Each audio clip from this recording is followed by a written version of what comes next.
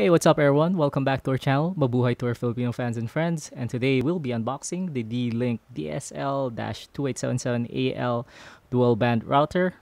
And the first thing that I noticed, aside from the fact that this is a dual band AC7 dual band wireless router that supports the AC specification, is that it supports USB dongles, so you can plug in your 4G LTE USB dongles and use that as a source for your wireless internet connection.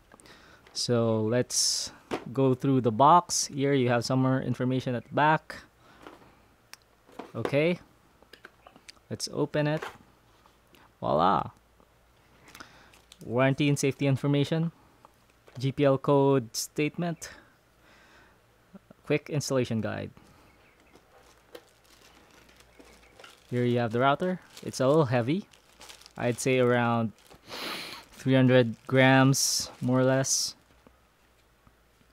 Okay, you have 3 antenna, and you have the power button, USB, a USB 2.0 port, wireless area network port, DSL port. Looks pretty tight.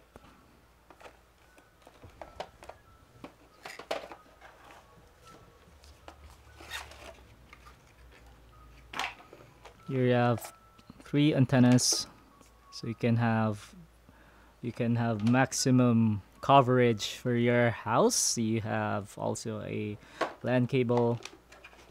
Okay, and an adapter. It uses the round plug. You also have a splitter, as well as a, not sure what you call this, but this is the cable that's used for telephones. So okay, so we'll be playing around with the D-Link AC router, and we'll be back. Stay tuned for our full review on ASTIG.PH, and if you have any questions, do leave them at the comments box below.